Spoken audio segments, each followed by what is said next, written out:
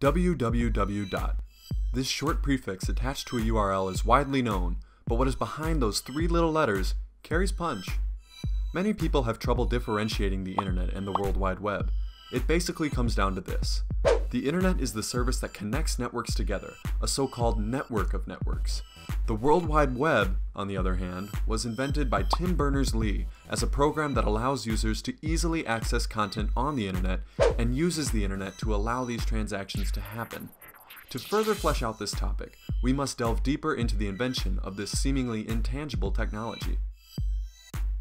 Inventing the World Wide Web involved my growing realization that there was a power in arranging ideas in an unconstrained, web-like way. Tim Berners-Lee. The World Wide Web was, as mentioned earlier, the brainchild of Sir Tim Berners-Lee, a scientist working at CERN. CERN houses some of the most advanced and important research projects in the world both then and today. Berners-Lee recognized a problem that the facility was having with the organization of data.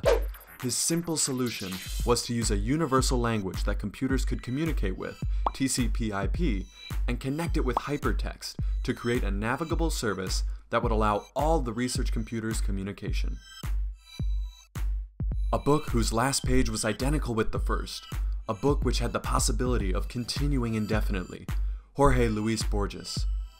Hypertext, as a concept, is thought to have first emerged in 1941 with a short story by Jorge Luis Borges, The Garden of the Forking Paths.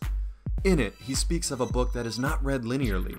Instead, the reader skips around through different timelines and different perspectives.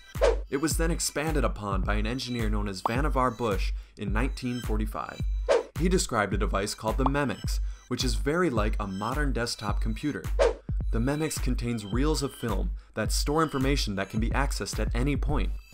Though the device was never built, it served as an inspiration to Ted Nelson, who implicated the system known as hypertext that whisks the user away to a different location using the blue links that have become so familiar to us today.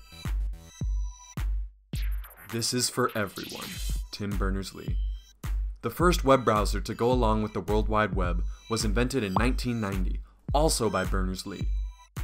What he did next was perhaps one of the most essential elements of the technology becoming as ubiquitous as it is today.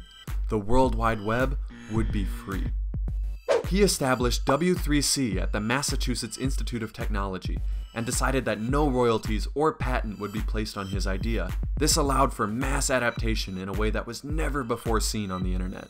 Then, with the explosion of personal computing, people could use his software to connect with others in a way that was unprecedented. You've got mail. AOL came along and brought the technology to the mainstream in America, and from there, the World Wide Web became universal. The program changed the way that we live our lives forever, and we have the great inventors and out-of-the-box thinkers of the 20th century to thank for it.